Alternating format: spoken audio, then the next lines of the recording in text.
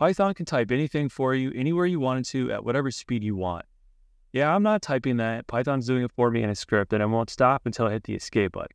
Maybe I just want to automate a few Google searches at once and make it look realistic while I'm away from my desk. Or maybe I just want to automate keeping my status on Microsoft Teams as active while I'm in a meeting.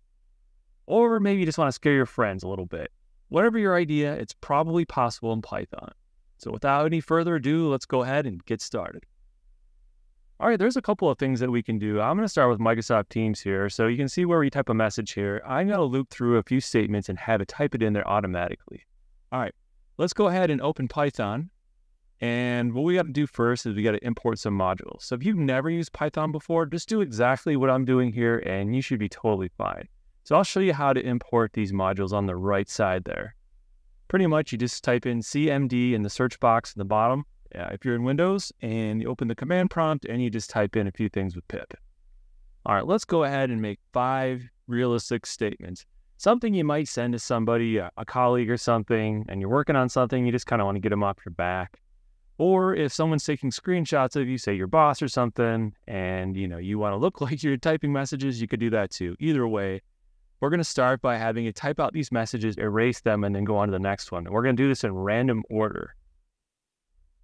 So I'm going to finish up these statements here.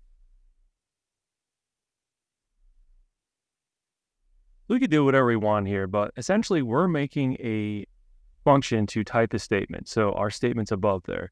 So what's going to happen is it's going to type it out, and then it's going to delay a little bit. It's going to hit Control and A to highlight everything, and then it's going to hit backspace to delete it, and it's going to do it all over again with the next statement, and it's going to do it in random order. Once it goes through all 5 of these, the program's going to end. However, you can have it loop forever until you hit like a escape button or something. There's lots of things you can do. That's just what I'm doing in this first part here, though. All right, now that that part's done, let's move on to the next.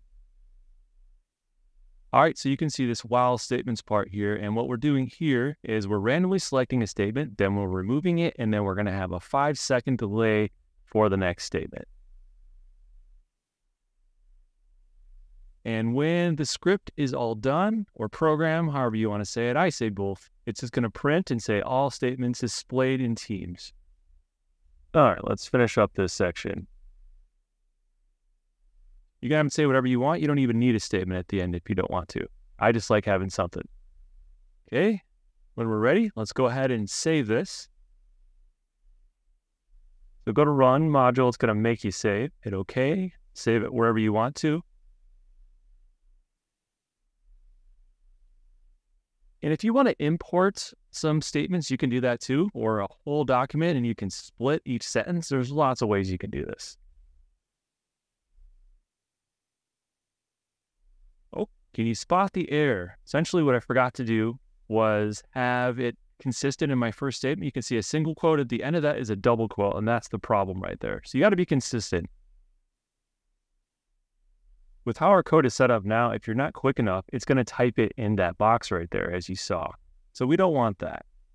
What we can do is we can create another delay from the time you run it until it actually outputs the text. That's what I usually do. Give yourself like 5 seconds. You could do 5 to 10, whatever you want to do. Or if you want to be fancy, you could have a button that you hit that will enact the script to start typing out the text. All right, what the heck? Let's just do 7 seconds. That's a good halfway point there. So this is what it should look like if everything goes according to plan and you make everything work. You can see there, and I'm going to speed the rest of these up. I just want to demonstrate really quickly. It's putting out the messages, it's erasing them, it's going to the next one, it's doing it in random order. All right, let's make a couple changes here. Let's actually enter the messages. Let's send them. Let's get rid of our Control and A highlight there, and we're going to get rid of this time sleep 1 second there.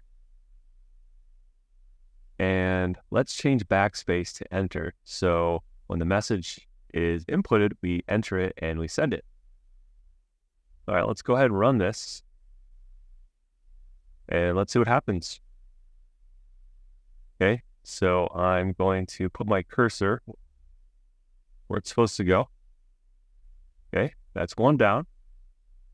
Just to be quick, I'm going to make sure that you don't have to wait 3 seconds between each message. That's 3. Try this with other messaging apps too, like Slack. That's 4. And by the way, if you look in the video description, I'll have code examples for you. And that's 5. So this is a general way of getting Python to type whatever you want, whenever you want, however you want it. There are so many different ways you can do this. You can make it go on forever. You could do this in a Word like I showed you in the intro. You just got to use your imagination, honestly. But if you have questions how to do things, just let me know in the comments. Happy to help you. In the meantime, hope you enjoy the video and take care, everyone.